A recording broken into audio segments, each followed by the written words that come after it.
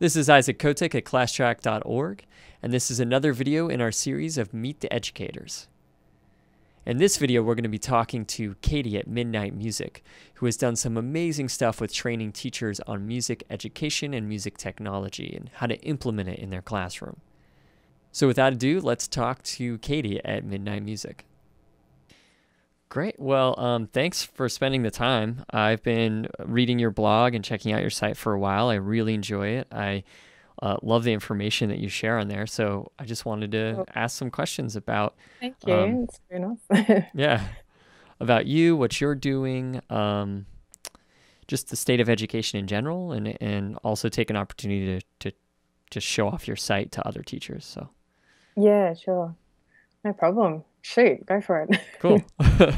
Well, I just started recording, and I'm just like recording the screen and the audio, and then I'll probably edit it or something later. But yeah, sure.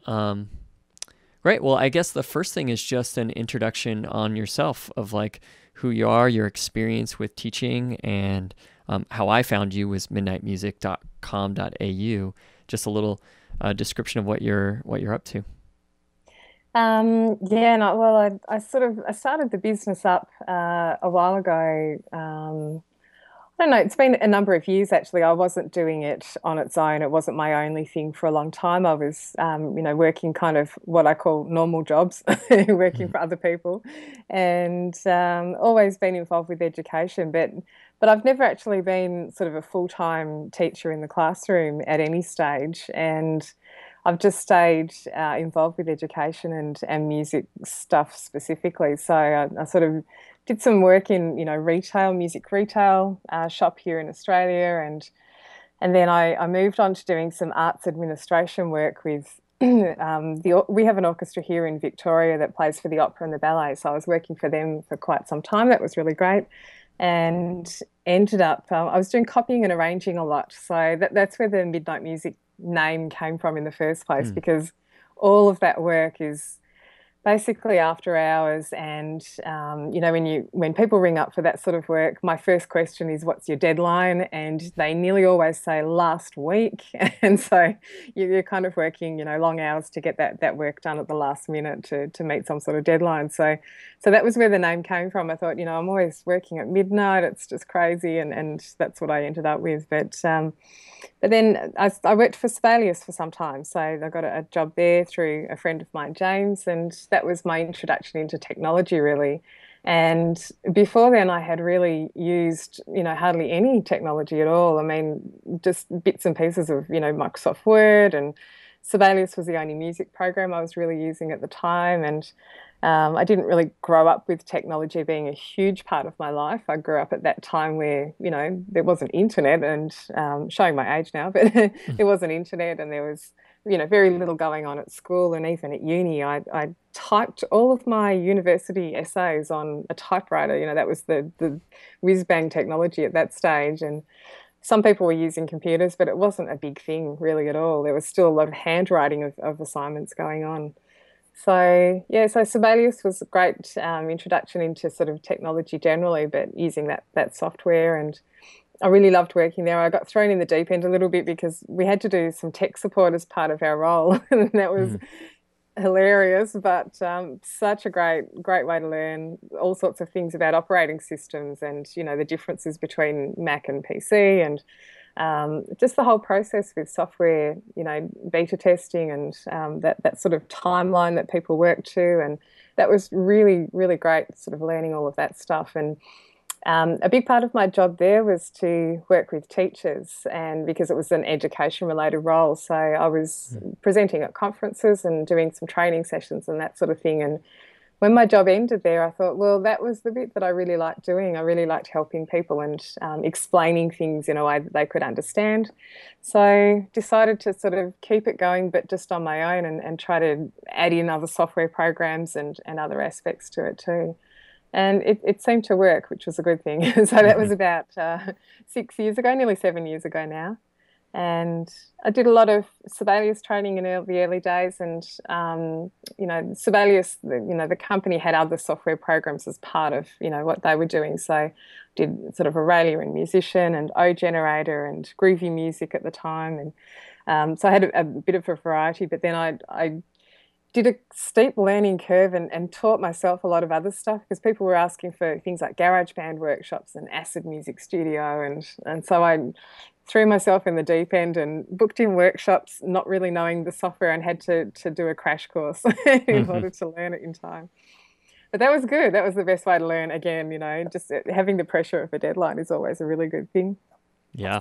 And yeah, and it was for helping teachers. I found, I have done over the years some student workshops, which I love doing because I get to sort of see that things are working the way that I think that they will work. I'm often suggesting to teachers lesson plan ideas or activities in lessons, and I don't often get a chance to test them out on students, so I just sort of say, yeah, I'm sure this will work really well. And sometimes it's nice to actually go and run a student workshop, but I really think the better thing is for me to train the teachers so that they can continue after I go for that day, continue on, doing the stuff rather than me come in and work with students for a day and then go away again. I like the idea of training the teachers so that it's a lasting effect in the school and in what they're doing, and helping them sort of get comfortable with it. I think that's the biggest thing. Yeah. So yeah, that's sort of the way that I got into it all, and it's just kind of grown from there, really. Yeah, I think it's been really great. So how long has midnightmusic.com.au been around? I think I first saw it like a year ago. I don't quite know how I came across it, but I've definitely seen it evolve since then, and I'm just wondering how. Yeah. The website I started, how long ago would it have been? I think it was probably 2009. For me, that was a year, for some reason, that was a year of launching myself into social media and the online world. I discovered Twitter that year, and I remember seeing an article. It was an article in a newspaper, I think, like an actual printed newspaper at the time, about Twitter and how it was growing so much. And I remember they mentioned, Stephen Fry and how many followers he had, because he had a huge amount of followers then, and it's probably doubled or tripled since then. But he had, I don't know, however many million followers or hundreds of thousands of followers at that time. And I thought, I don't even know what this Twitter thing is, and I kind of jumped on there and discovered the sort of the business side of using Facebook, and I wanted to have a website, and I thought I needed a website really just as an online brochure. That was the main aim at first, was just to have a place to advertise the business, and then later down the track. And the first one I put together was using iWeb on the Mac.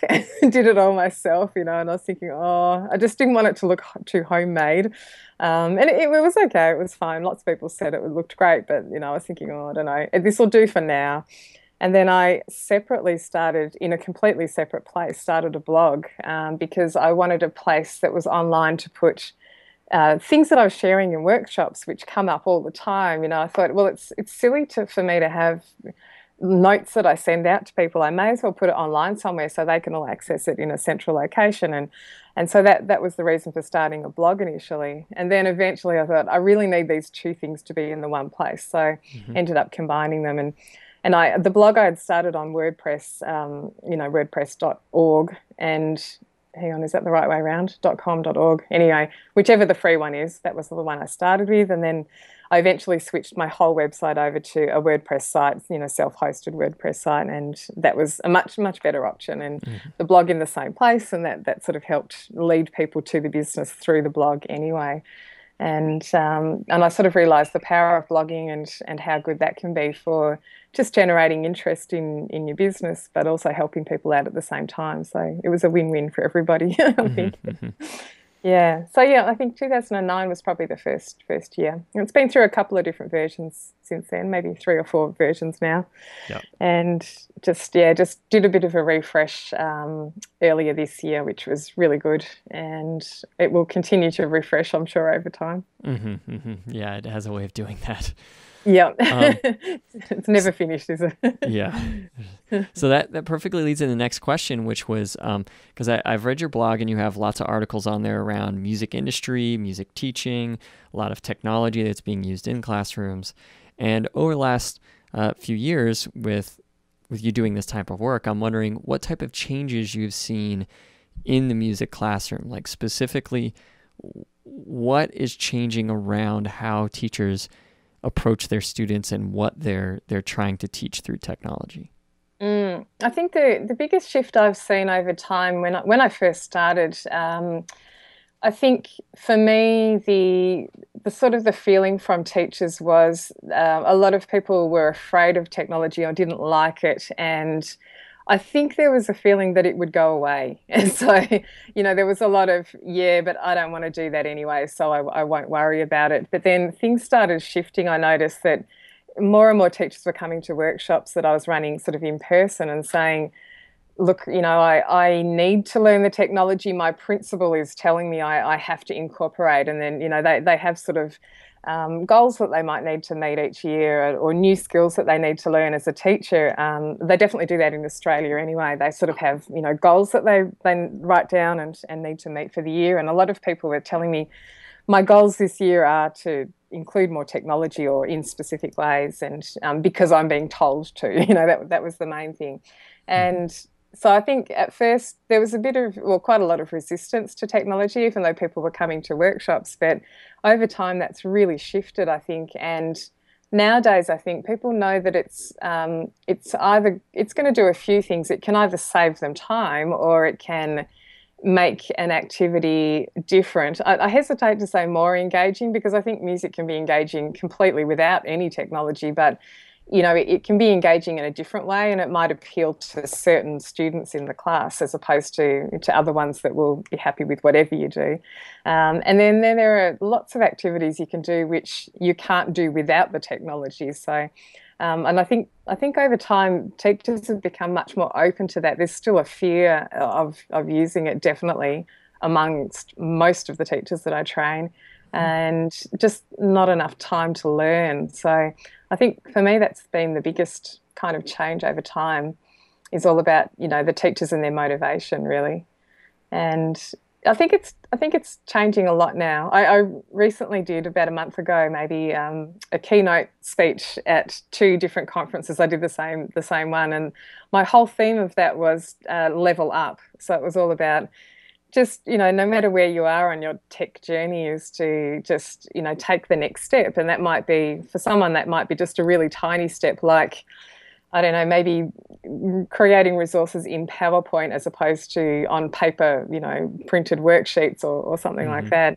that. But, to do more adventurous things if you can. And it was great to show some examples of how teachers are using technology and to inspire people. And I think, yeah, it seemed to go down well. So I'm hoping that some people will do that and just take on a couple of things and move on a little bit further from where they are.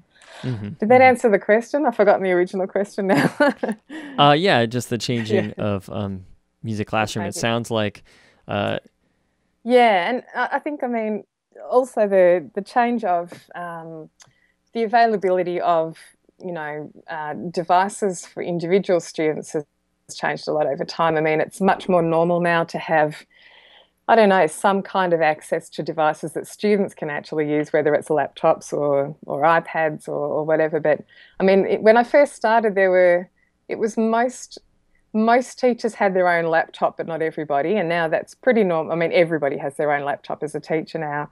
And then it would only be some schools that would have a computer lab where they could access computers and take students in there for a music class. And that might be timetabled, with lots of other subjects as well. And it was very rare to have, the music department had their own computer lab. That was kind of like, wow, really great. And then over time, I think that's really shifted now. People are moving very much away from the computer lab model, and it's all sort of one-to-one devices. So it's much more normal to have some kind of device, maybe not through, the whole of the school year levels, but, there's iPad class sets, or students have to bring their own iPads or other tablet devices or laptops now. So I think that the technology is a bit more available on a daily basis, which is a mhm. great thing. Yeah.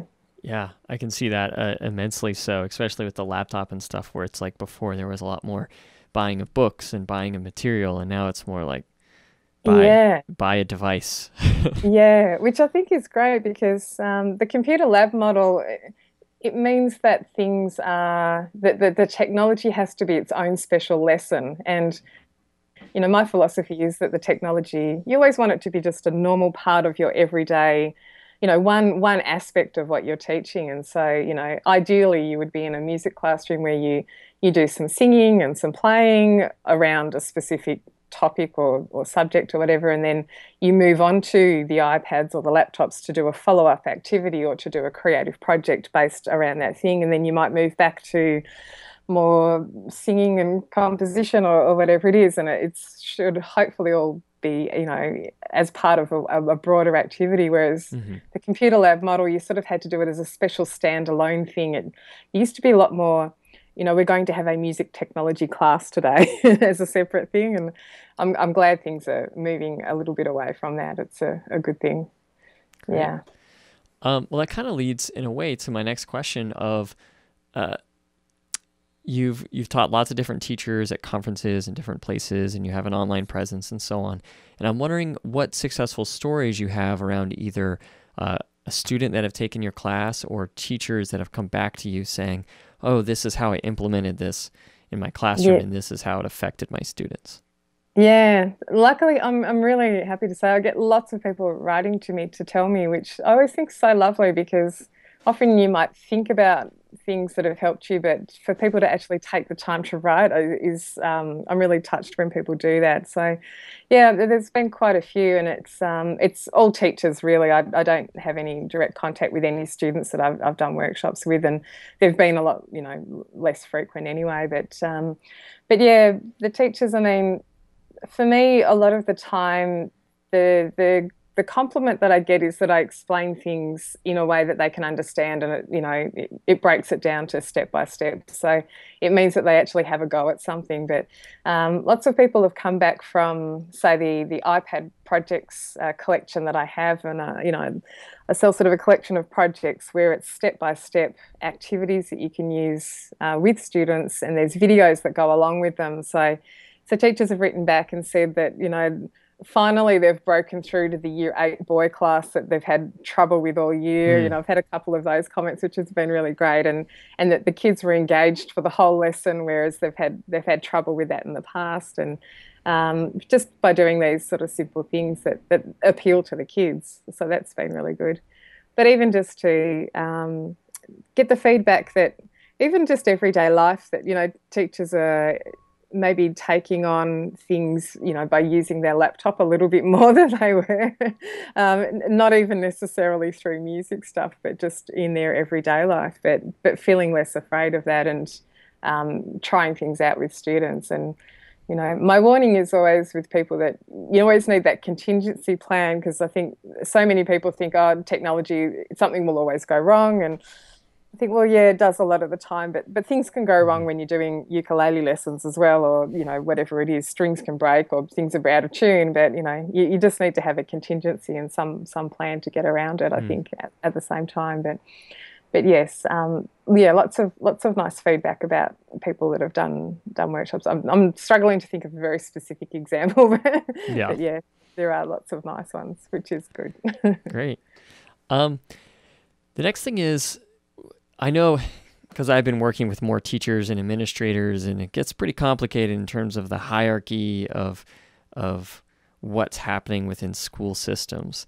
And I'm wondering, what if you've worked with administrators and teachers, or is it mainly just teachers, and what might be the difference for you? Yeah, mostly been teachers, but sometimes, occasionally, I do get contact with, sort of higher up the food chain, so to speak. Um, and I often find myself talking to the IT person at the school because, the teacher might not have an understanding of how things need to work from, for the network at the school or whatever it Mm. is. And so I'm often, talking to them, but But the hierarchy, I mean, there are some, sort of principals or vice principals who want the technology implemented and want to support the teachers in doing that as well. And so that can be good. Sometimes I'm talking to them, and often when I go and run a workshop actually in a school, I do get sometimes introduced to the principal or person, and they'll maybe even come and visit some of our session, which can be a good thing. My Hmm. computer's just gone to sleep. I'm hoping it's still there. Yes, it could. Oh, yeah. Um, yeah, and yeah, that can be quite useful. But yeah, but frequently the IT person comes in and has a chat because we talk about the best way things can work. Sometimes the IT person knows a lot. They obviously know a lot about the technical side of things, but they don't often know from a music point of view. And there are occasional differences, between what is right for the music teacher and what might be right for the rest of the teachers at the school because of, the way we have to deal with audio and video Hmm.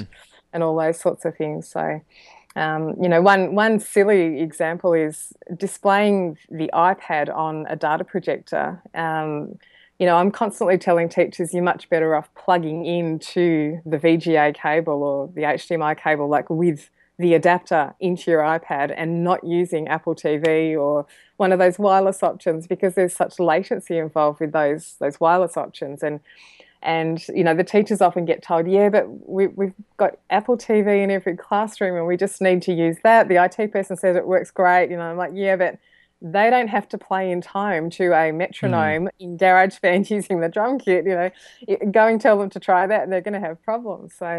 So yeah, so there's a few differences like that, and the IT people are good because I can speak their language adequately enough that I can explain why to them it's not such a good thing for the music teacher. Yeah. Yeah. But yeah, I think it is good talking to the hierarchy a little bit, just to sort of show them the importance of it. But I do find they're pretty supportive, I think, in the first place. And there's probably a bit more resistance from the music teachers who are a bit more worried about how to implement the technology Hmm. than the other way around. So yeah. And then I think for the last question, what are your thoughts around why music technology? Why teach these in schools and teach more of a technological approach to music as compared to just developing and working on the norm of the orchestra? Yeah, yeah. Um, yeah, and I mean, things are quite different for us over here in Australia. Our system, we don't have the band choir orchestra strong program that's in the States. That's not the focus for us here at all. All of those things are extracurricular activities, and they're not the main part of our music program. Hmm. So it's quite different over here. We have general music is our main things, and all the ensembles are on the periphery, which is not always a good thing. I mean, the music teachers here would love them to be timetabled, but that's just not the way it happens here. And I think it's a bit closer to the way it is in the UK. But yeah, I mean, I think the technology for the kids that don't play instruments as such is such a fabulous thing for them to be able to say put together a whole track, a multi-track recording of all these instruments that they don't necessarily play. I mean, it's so accessible when you do that through apps or software. You've got everything there at your fingertips, and I can put down a great, guitar line, and I'm not a guitarist at all. I can just use what's at my disposal in terms of software programs, and it's fabulous to be able to do that. But yeah, that's a great thing for me. That's why I think technology is so appealing, is that you've got that accessibility to sort of create things that you wouldn't be able to create unless you could play a whole massive range of instruments. And Hmm. yeah, hopefully students do get access to that. And I find that's the thing they're often doing. People laugh, but I always say, what's the thing that the teenagers are going to be doing in their bedroom at home when they're, after school? And it's often things like listening to their favorite songs on Spotify or whatever, and wanting to create that type of music themselves, and maybe their own versions of it, or even covers, or video recordings and a cappella versions, and all of that sort of stuff. And if you can bring that Hmm. into the classroom in some kind of way, then I think that's really appealing for that group. And yeah, mostly it's because of technology that can happen. Yeah. Yeah, Great. Well, thanks so much for talking about all the things that you've gone through at Midnight Music it's and music okay. education, your history. There was lots of good stuff in there. And Excellent. do you want to say any last words about your site or anything that you have going on coming up? Coming up, actually, I've got a few changes happening hopefully in the near future. I'm crossing my fingers. I haven't got a specific timeline yet, but I'm hoping to start basically an online community for music teachers because I get so many emails asking questions all the time. I think it's going to be much better for me to have a central place where everybody can ask the questions and I'm there answering them every day, and everybody can see each other's answers and share ideas and that sort of thing. So my plan is I have a series of online courses for music teachers at the moment, which I'm planning on moving inside that membership area. But it will be also a place where people can connect with one another and share lesson plans and share difficulties that they're going through or Hmm. how they've overcome things that have gone wrong. So that's the future plans, and trying to think of a name for it at the moment. But yeah, it's the music technology community at the moment in my head. That's my Yeah. working title, which is really boring. Hmm. So I might have something snappier to say, but yeah, that will be the future, which will be great. So I'm hoping in the sort of January. That's my plan. January is to get that all going in together. Great. Yeah, Well, thanks again for spending the time. no problem at all. Good to talk Yeah. to you. Hmm. Make sure you check out what Katie's doing at midnightmusic.com.au. Lots of amazing articles on her blog with new technology, ways of using it in the classroom, and amazing classes. And make sure you check out Classtrack.org, where we have lots of resources for teachers in music technology and education, as well as implementing things like Ableton Live within the classroom, music production, mixing, you name it. And make sure you subscribe to this YouTube channel. We're going to have more interviews and meeting the different educators within this field, as well as other videos around music technology and music education.